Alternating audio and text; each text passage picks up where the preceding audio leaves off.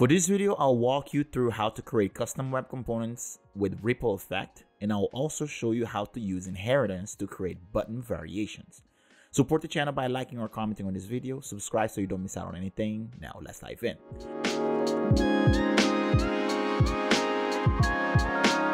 I have set up a blank TypeScript project. My index file is basic with a single link to the button TypeScript file, which is empty for now. First, I'll install CWCO to help me build web components the easiest way and without having to build anything. Then I'll run my project with npm run local. To create a web component button, I'll import CWCO and get web component class. I'll create a button base class that extends web component. Then I'll extend this button base class to finally create my web component, which I'll then register. In CWCO, base class is known as the abstract component, which is a component that is only meant to be extended and not used as component in your application. So why do this? Well, with a base component, you will avoid repeating code, which will be common among component types. Since button is a type of component which has many variations, this technique will save us from repeating code. Let me show you what I mean. Buttons can have various attributes, right? I picked these as the most common, but there could be more. I also included radius control as this is almost always desired in buttons, and it defaults to 3 pixels for this example. For the template of this component, I'll simply render a button where I use curly braces to data bind the type attribute value. Then I'll add a slot with label as backup. What this means is that when I use my button HTML tag, anything I placed inside that tag will be placed here where this slot tag is. And if nothing is placed inside my button tag, it will use whatever the value of label attribute, which defaults to empty string if none available. I'll use CWCO attribute directive to conditionally set the disable attribute only if the disable value is truthy, and do the same thing for autofocus. And that's our base button. For the style of our button, I'll start by declaring the style sheet, which will be a style tag, where I'll first target the host, aka actual component tag, to make it inline block because all web component tags are inline tags by default. Box size border box, and use square bracket CSS data binding to set the value of the pointer events based on the disable attribute value. So if the button tag has the disable attribute, it will set pointer events to none to prevent any clicks, otherwise auto. Then everything inside a component will be box size border box as well. I already have a style for our button. I'll paste here and walk you through it. Some padding according to the body base value. I use square brackets to inject the radius attribute value directly in CSS. Capitalized text, some space between letters, and 1 rem font size. Again, change opacity according to the disable attribute value. These CSS data binding are nice because you don't have to create classes to add to a tag based on a value change. Position relative for the ripple effect later on. Remove default browser button appearance style. Pointer cursor, no outline, which we can set the component delegates focus option to true to make up for it. 2 pixels transparent solid border, which will come super handy later for the ripples. And to make it so when we define border, the button text doesn't switch. No overflow, default black text on light gray background with some transition for background color, which will change on hover. And for when we hover the button, the background is a nice extra light gray. Just like that, I have shown you how you can create a base button that you can change into anything you want later on. I'll show you that in a minute, but first let's take this for a ride.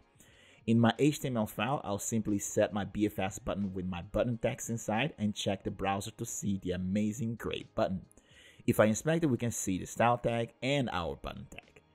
Now, what if I want a primary button, for example? Normally, you have a button which you specify a variant attribute value, which changes the color of the button.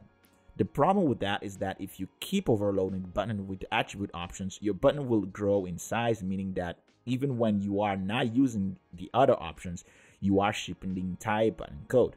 So with CWCO, all I have to do is create a new component class. For example, I'll create a primary button class that extends our button base. And inside, I'll first extend the button base style to inherit all its look, and then declare this button on style, where all I do is change it to black background and white text with a dark gray on hover. With my new button register, I can try it on the page, and like that, I have a whole new button type. By following this model, I can change or override anything from a base component, the template, the style, a method, a property value, etc. This allows me to separate logic per component types in an easier way to maintain the growth of my component over time. I'll follow the same idea to create an outline button with no background, black text, and border box. Try it out on a page and see my outline button. I can also create a ghost, aka text button as well with no background and just a dark text. Again, try it on a page and see something new.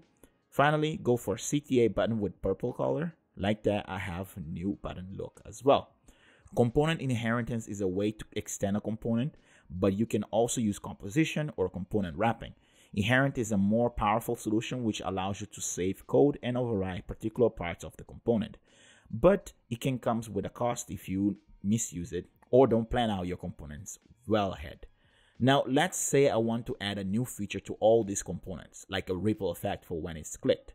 First, I'll get a reference of the button using CWCO ref directive, and it will be under btn name. Next, I'll add a span tag, which will be our ripple, with both ripple as class and reference name.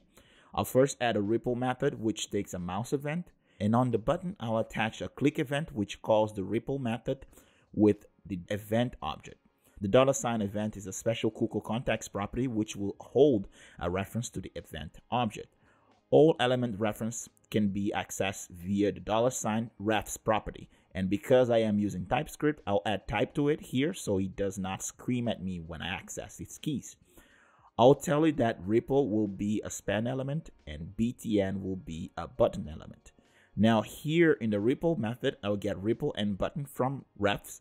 And if their reference exists, I'll first remove the ripple span tag from the DOM, then use the button to get the diameter, which will be its larger side, then divide this diameter by 2 to get the radius, and then set the ripple span tag width and height to be the same as the diameter, and position it according to where the mouse click event happened, minus button offset plus the radius. Finally, append the span tags inside the button again.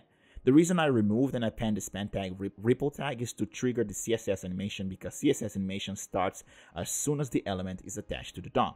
And speaking of CSS animation, the CSS for this ripple span tag will be to position it absolute, which by default will be top left 0, rounded by 50% radius since the width and height will always be the same, scale it to 0 with semi-transparent white background. Then animate it for 600 milliseconds linearly, and the animation will take it to opacity 0 and 4 times scale. Feel free to play with this style to fit your project. Now, when I go to the browser and try it out, we can see the ripple effect for when we click the buttons, which is super cool. Now, what if I don't want some of these buttons to have the ripple effect? Well, I will add a allow ripple property, which by default will be true, and I'll use CWCO if directive to only render the ripple span tag if ripple is set to true, which means that if it is set to false, no span tag will be added to the DOM and no reference to it will exist. And since we checked the ripple element reference beforehand, nothing will happen. Now, whenever I want to turn it off for a specific button, I'll simply set this property to false. When we try it on the browser, we can see that all buttons ripple on click with the exception of CTA button. Now for the final touch, I'll put all these buttons inside a div tag, then duplicate it under, adding margin to the div, then adding radius of 3 rem to the bottom buttons. Like that, I just created pill buttons for you. You're welcome. Check the source code link below. Let me know what you think in the comments, or like this video to support the channel. Subscribe and turn on notifications so you don't miss out on anything. Thanks for watching. Catch you in the next one. Bye bye.